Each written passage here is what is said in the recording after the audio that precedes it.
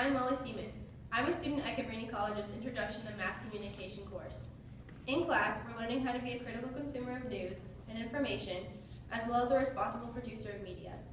For this website project, I'm stepping into the role of a responsible producer and working with a team to educate audiences about the injustice of the criminalization of children at increasingly young ages.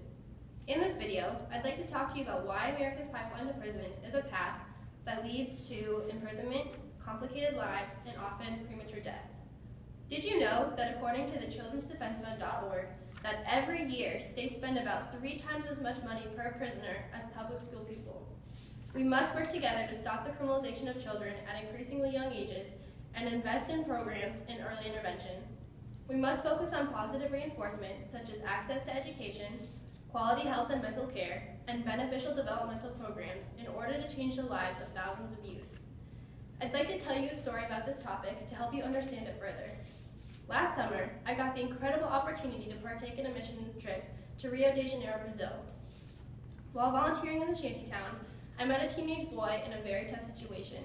His father was in jail, his mother worked 3 jobs and still did not have enough money to pay the rent, and he had dropped out of school.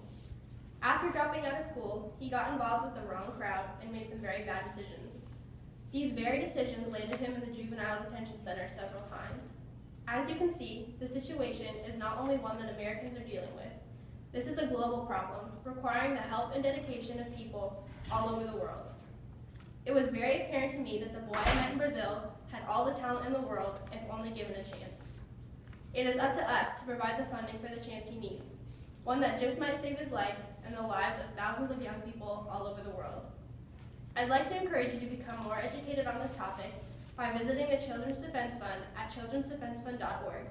The more we all know, the more we can use our knowledge and dedication to bring change in service of these children in our society. Thank you for watching and have a good day.